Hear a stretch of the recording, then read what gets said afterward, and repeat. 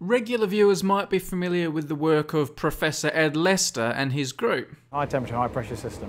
It's like a kettle, but it's gone a bit far beyond what a kettle can do. They create state-of-the-art reactors like these, which mix water and other products at incredibly high temperatures and pressures, resulting in tiny particles in solution. Because we're not on plastic cups anymore, we're getting more classy with tea mugs. We've spoken about it many times, and you can go and watch all the old videos. If you can manufacture at kilo per day scale, you potentially could service a lot of industrial markets. Now, it's become a bit of an obsession for Ed. Here in another video, we showed him make a reactor from the coffee machine in his office. Well, not content with that, Ed now wants to take things to the next level. He's again going to be making a homemade reactor, but this time at a much larger scale. And this is the first of 2 videos about that. We're just providing like a barrier of protection. So long as there's no lorries, we'll be all right. We could actually put some burgers on the barbecue as it's running. I'm sure there are no health and safety implications for that. Right, what we're doing is, because of the amazing success of turning a coffee machine into a nanoparticle rig, we thought we'd go one better, one bigger, and that we'd make it out of items from a hardware store, and we'd make a pilot scale reactor this time instead of a small one, so that we could actually produce large scale quantities of materials. So we decided that we'd just use components from a hardware store with a maximum budget of £1,000. Right, this is a very expensive barbecue from a certain DIY shop that's got an orange sign on it. It will provide some of the power to heat up the water to go into the reactor. If we could get all the heat out of one of these barbecues, we've got 12 kilowatts. So they're the gas burners that we need, so that's where the heat's going to come from. We have to try and configure the pipe work so that we can get all the heat out without getting the pipe too hot. It's a fast flow rate, so we need quite a bit of heat, so we need 2 of these barbecues.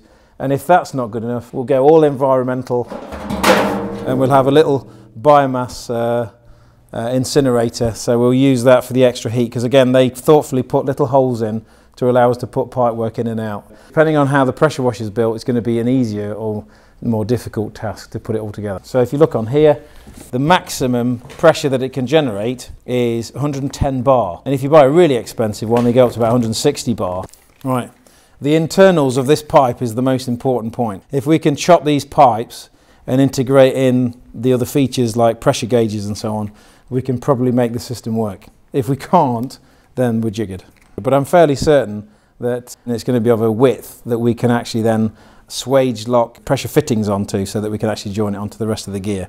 We're not going to put this in the barbecue. That wouldn't go well. We bought this one because it has different nozzles as well. The flow will come down the pipe, down there, and it gets to a constricted orifice at the end of different shapes depending on which one you're using. And that's what generates the pressure. It's just pushing the liquid until it gets to there, and that's where the pressure is generated in the system, because it wants to get out and escape. So that's our back pressure regulator. So normally we would pay how much for BPR? 1,400. Yeah, so it's like thousands for a BPR, but they've thoughtfully provided a BPR in the package, which is quite useful. We also need precursor solutions, so we thought these buckets serve rather nicely. So one will feed the precursor solution, and then we'll have another one feeding the water into the system.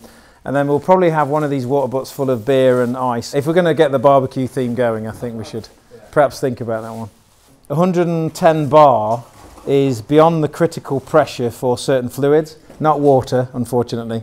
So we're not going to make a supercritical water reactor, but it will be subcritical. So it's going to be really hot, very high pressure. So maybe we'll get to 300 degrees or so.